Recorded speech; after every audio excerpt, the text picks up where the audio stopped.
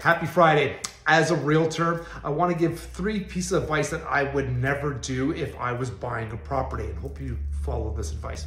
The first thing I would never do is I would never go shopping without a pre-approval with either a broker or mortgage specialist.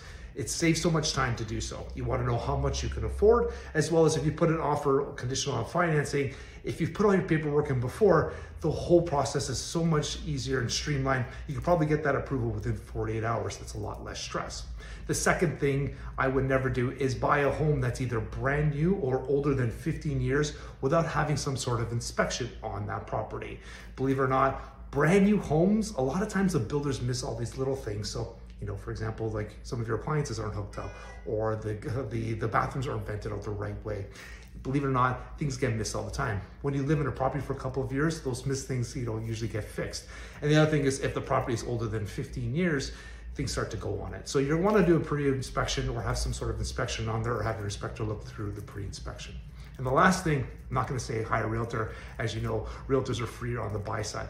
No, the last thing I want to do is I would never buy a property without knowing what all of the costs are up front, which means I want to know what my lawyer's fee is going to cost, land transfer tax. I also want to know what a deposit is and when it's due. I hope you enjoyed this advice. Take it to heart.